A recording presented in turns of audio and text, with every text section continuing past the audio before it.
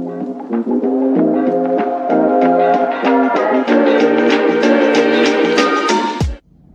welcome back. Comfort for Life here. I'm so glad to have you. Welcome to part 2 of being a Congolese. Hope you watched the first part where I talked about the food we eat. And today I'll be talking a little bit on culture, the way we live in community in Congo, and also I'll be talking about how we approach authority. I told you I can go on and on speaking about the Congolese culture, being born in Congo up to adulthood. I have a lot I can talk about Congo, so stay tuned. And when I talk of Congo, just remember it's DRC, Democratic Republic of Congo, because there are 2 Congo. That's also another confusion that people make. There is Congo Brazzaville and there's also DRC, Democratic Republic of Congo. That's where I come from. So, community life in Congo, try not to laugh. In Congo, you don't need to book an appointment to visit someone. You know, when I came to Kenya, it's when I realized that people can actually spend the whole day with the door closed in the house. So in Congo, people will leave their house open, their door open, because people keep coming and go. People come and go and unnoticed. People don't notify you that they are coming to your house. And when they come, they will expect to be treated as if they were part of everything that was happening there. No need for budgets. Wait for that. So it's only in Congo. I don't know if it's also in your country. If this is something that happens in your country, type down there. Did you know that in Congo you can actually pack your bag, leave the village, leave the house where you're living, and come to somebody's house without telling them that you're coming back, or just tell them I will be here for a few days, and you end up spending the whole year in that house. That's Congo for you. So even a family, you might find a whole family coming to somebody's house. Let me say, I'm living here, like if I was in Congo, you find a family somewhere, a member of a family will just pack with children, husbands, everyone, they come and live with you. And you don't need to ask them, where are you going? Where are you going back?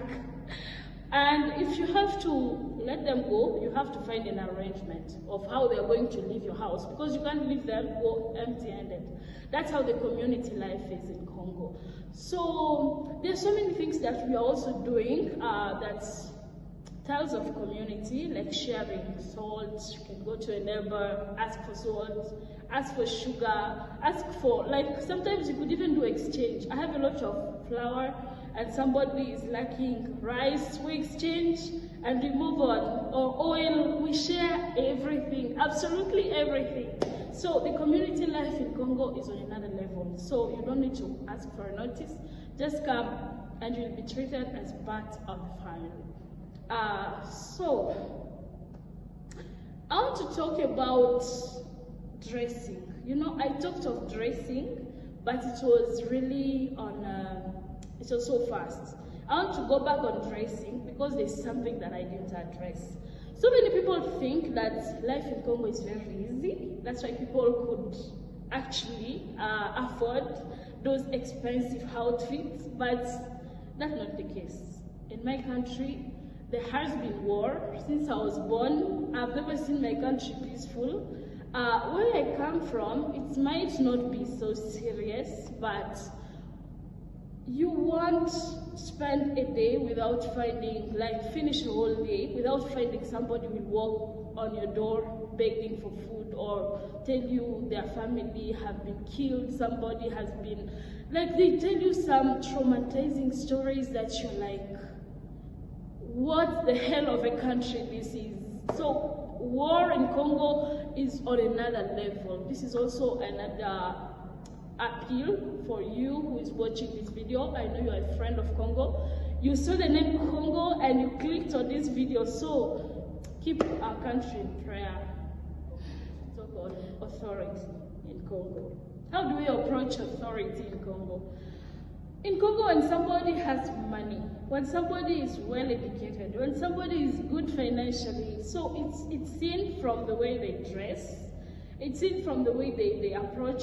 So it's not easy for you to just talk to somebody who has money. Unlike Kenya, where I had talked of how it's very easy, a lecturer can give you a call, come to class.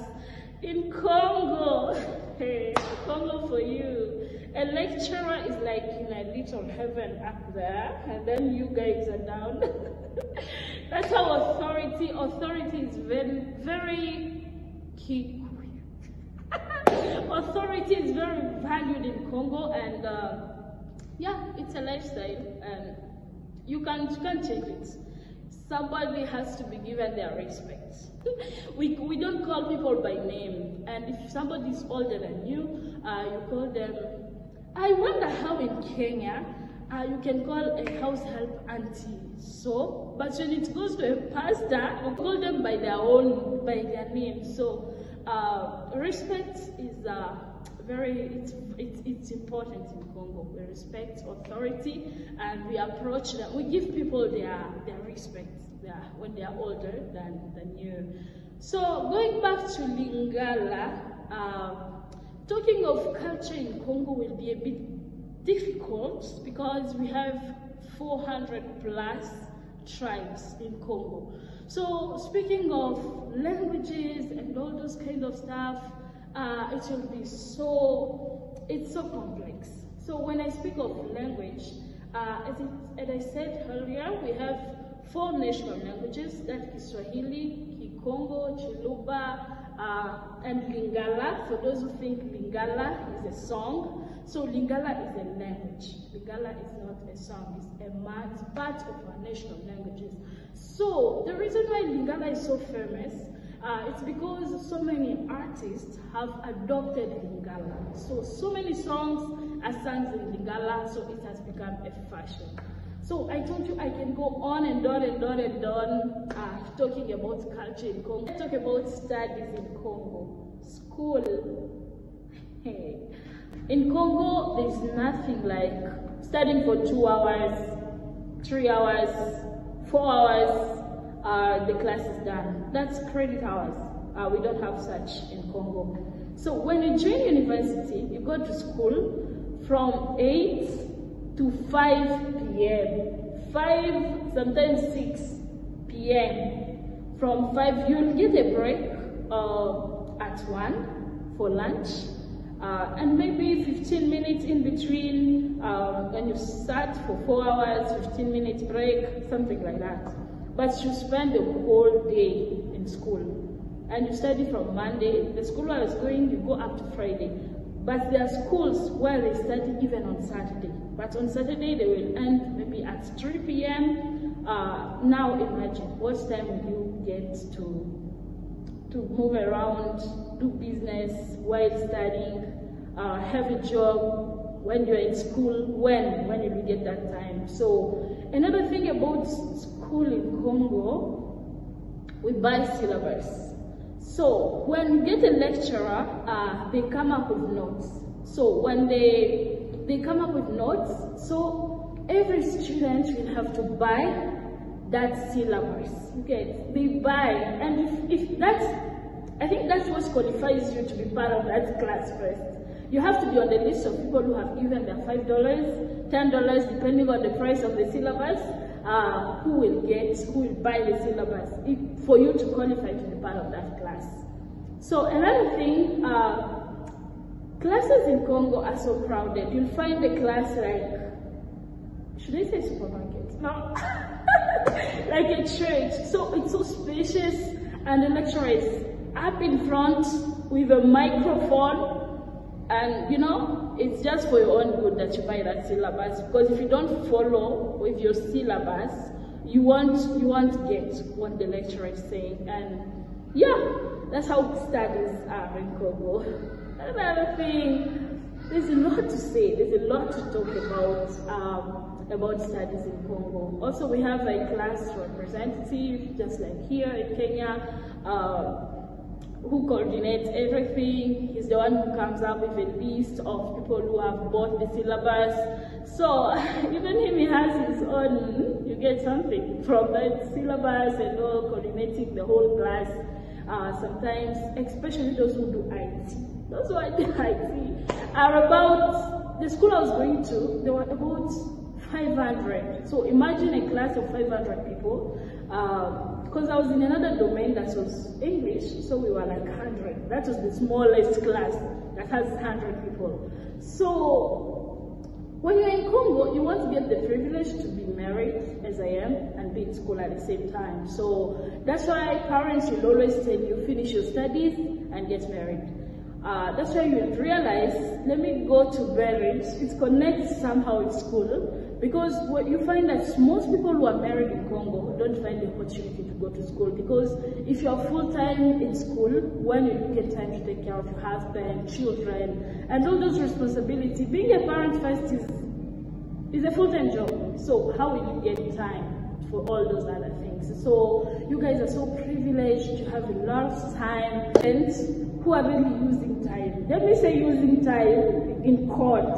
You'll find somebody on TikTok from morning to night. So, because you have a lot of free time that you don't know how to really utilize that time. But anyway, everyone has the way they manage their time. And yeah, but you guys have a lot of latitude when it comes to time, because you're okay, you're free. So listen carefully. This one is going to melt your heart. So you know, in Congo, when you study, we do like, let me say for a semester, you have 10 units that you have to do. So you don't book units. When you enroll for that semester, you have to do all those 10 units. You get? When you do those 10 units, at the end of every unit, you do exam. You do exam, your marks is there recorded. At the end of the semester, they are going to come up with all those units, the marks you got, and the units you failed. You're going to do the second session of exam. So you retake the exam, that's what you say.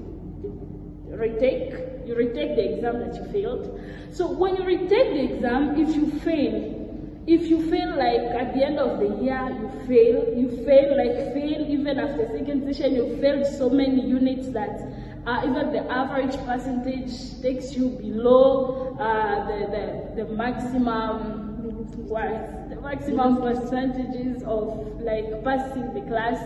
You repeat the whole year.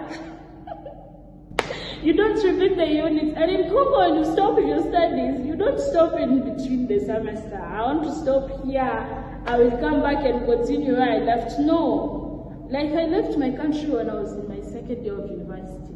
So if I want to go back, first, those years have expired. I will come and start a degree from, because there's so many years, I left 7 years ago. So I think I will have to start again from the beginning. So that's how we do. We don't continue from where you stopped. When you fail, you start the whole year. You would repeat the whole year.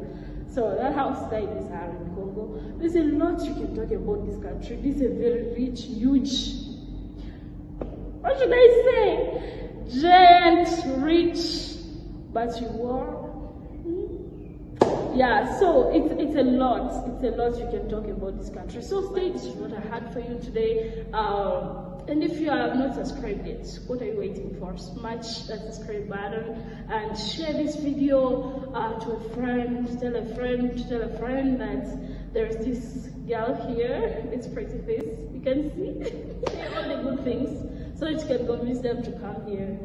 Share this video, join the family, free of charge. Subscribe, until we meet again. Ciao. Bye.